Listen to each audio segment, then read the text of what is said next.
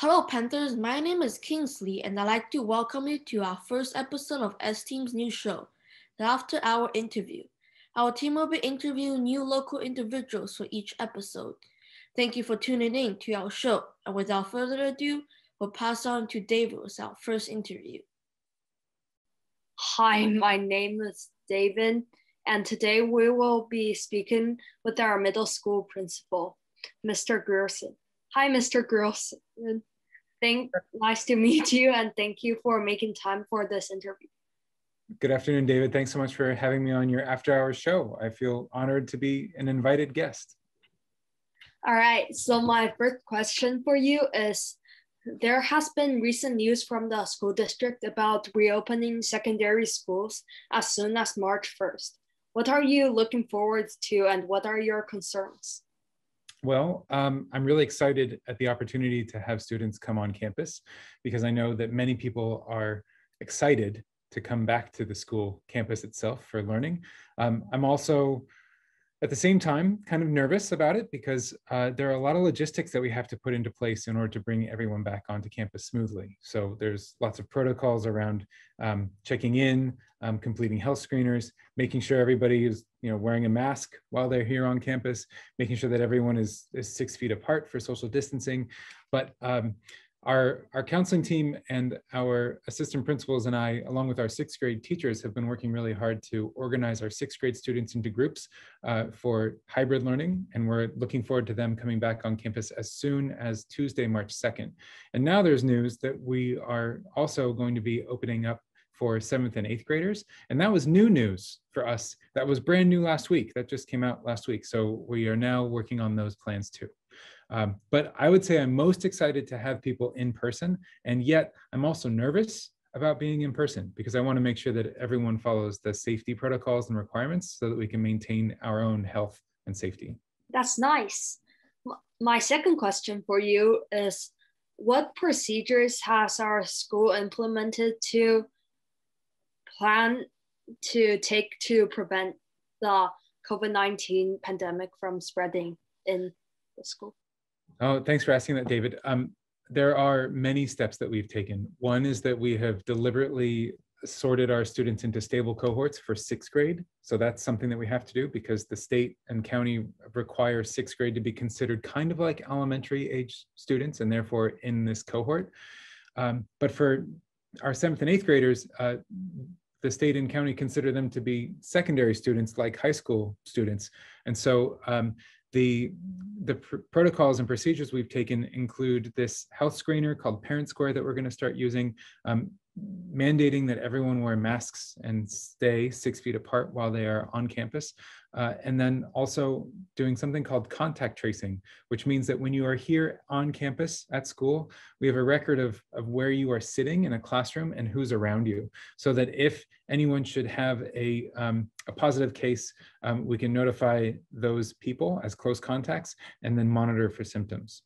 So we have lots of new steps to follow. Another example is a traffic pattern through the campus. We have arrows and lines and zones of where to be and where not to be. We have new protocols around how to use the bathrooms and restroom areas. So there are several new protocols that we're all going to be adapting to. Wow, that's nice. And now on to something more personal. How has the pandemic affected our daily life for the better or worse? What have been some struggles? And if you have you learned anything new from this experience? That's a lot of questions. Yeah, I think that it's affected my life much in the same way that I imagine it's affected yours. I'm much more accustomed to being online, to being on Zoom, to doing these video chats. I've done video chats before, but it's usually to interview people or to be in an interview myself, like over a long distance. But now it's so commonplace. I think that it has it's made me more aware of how I spend time and how valuable time is. And when I say that, I'm thinking about that better for worse comparison. One of the things that has been a struggle for me is to manage my time so that I get all my projects done while still attending all of these Zoom meetings. That's a struggle for me because I want to be present in my Zoom conversation, and yet I still have a lot of other work I have to do.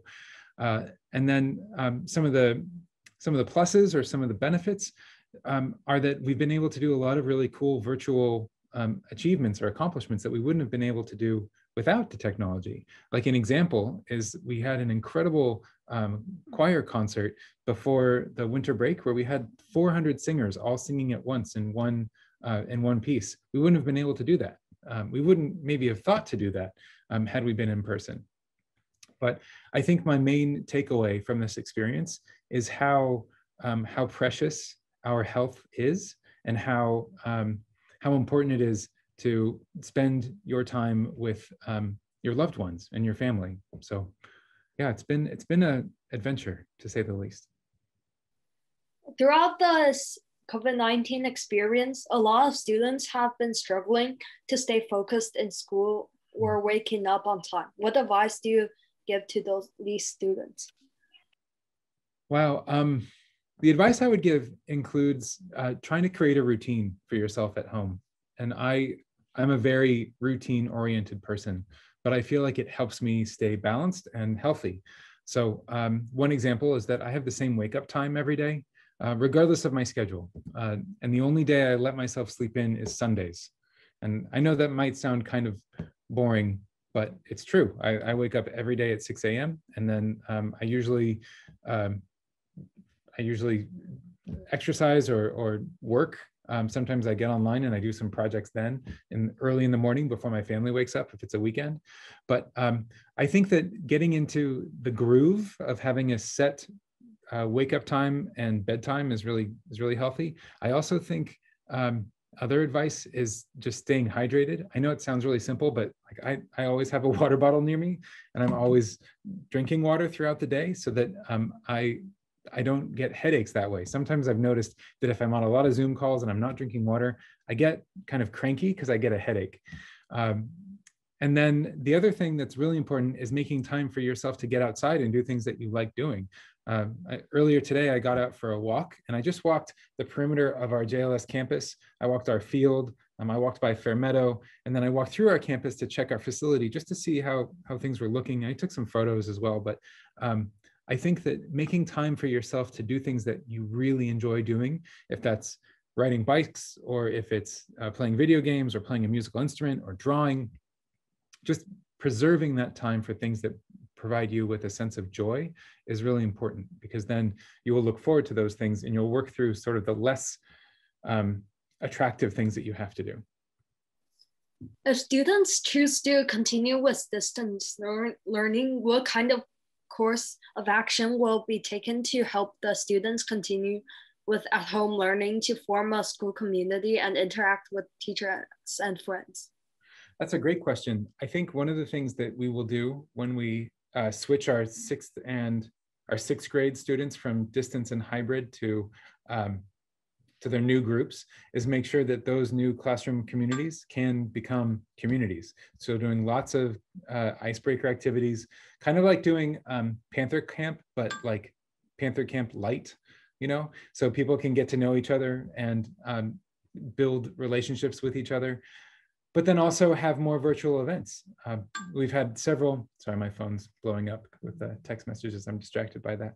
So we've had lots of virtual events from our incredible leadership class. Like today they had a chess tournament at lunchtime. And then they're having other like spirit weeks in the future.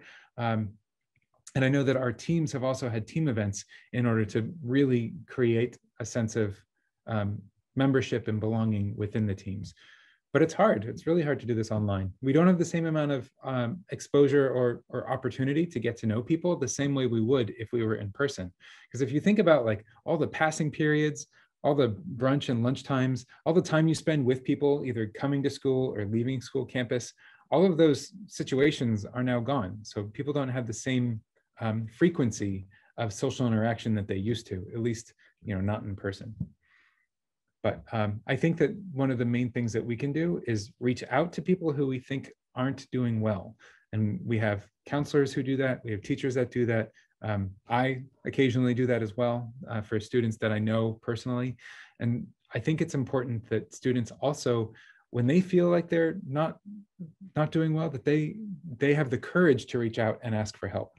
I know that that sounds scary, but that's what we need right now, is people to identify that they're really not doing that great and they need help. So either by going to a trusted adult, and that could be a parent or a family friend or a relative, or a teacher or a counselor here at JLS, I would encourage anyone who's not doing really well and who's really struggling to reach out and seek help if they have the courage to do so.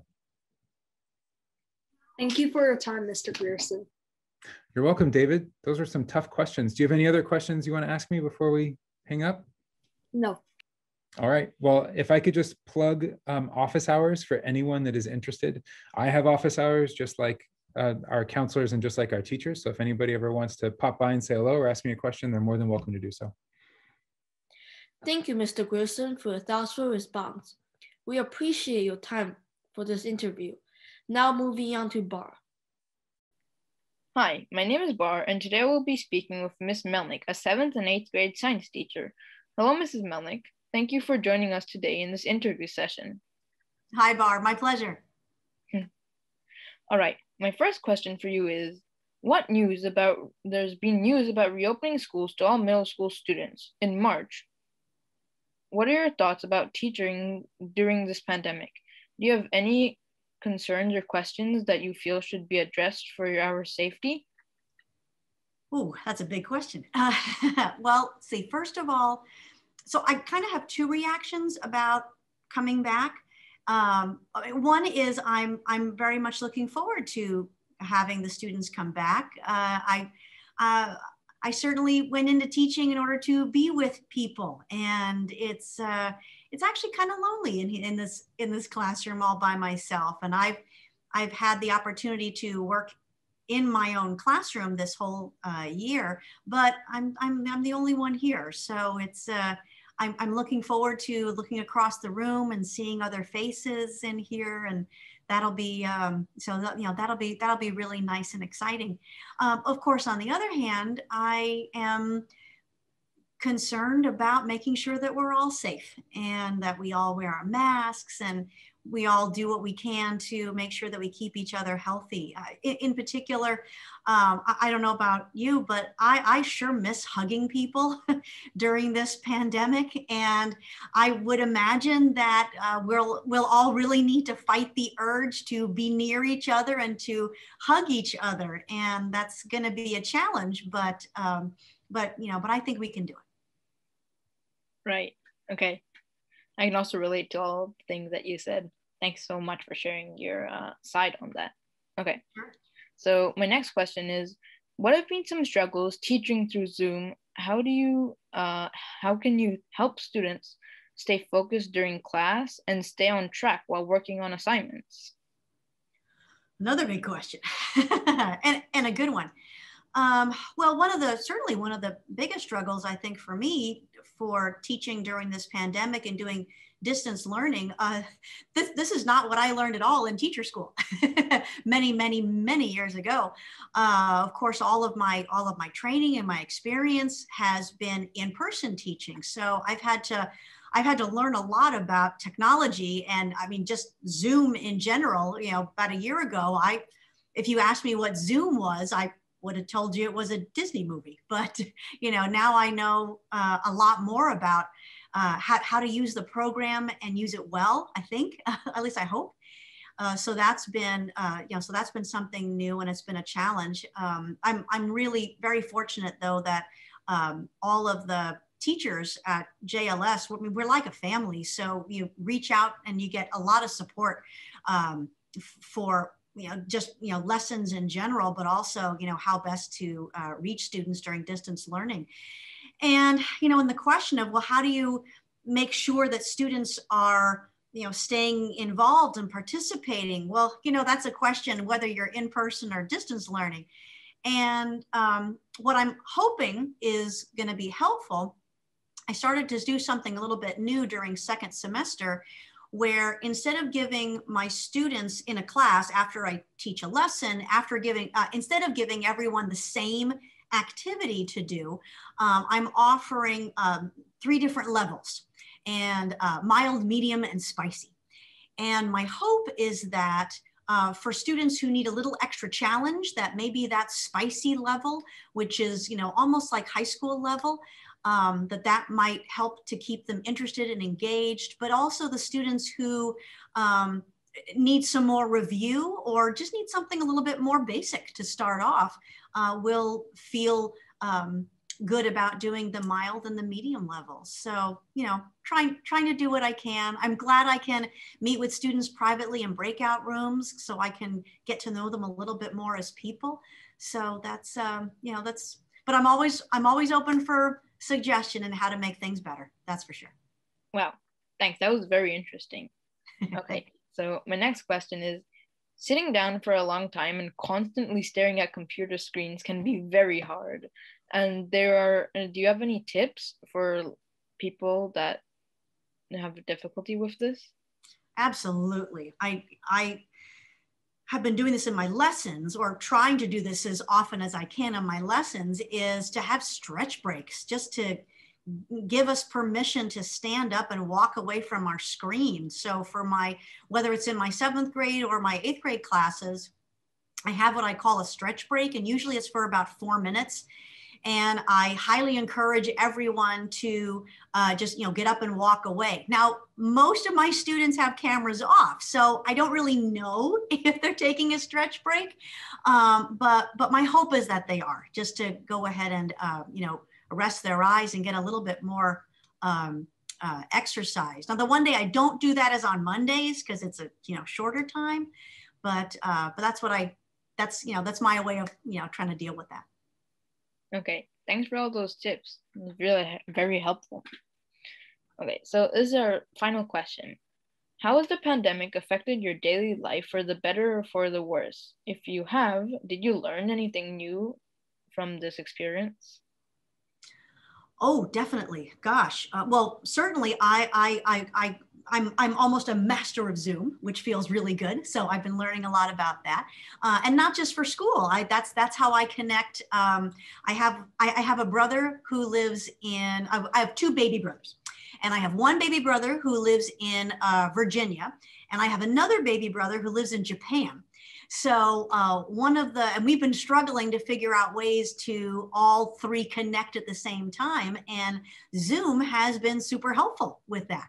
So that's been really great. I also have been keeping myself open to learning some new things that don't have anything to do with teaching or school, because that's, you know, so important. And you know, in particular, I ended up learning about one of my students who, in particular, the student is a very dedicated soccer player and cares very much about being the best player that this person can be. And this person even shared with me about a month ago that not only do they make sure that they are practicing in the afternoons with their team whenever they have practice, but they also make sure that they practice on their own every single morning for like 1 to 2 hours.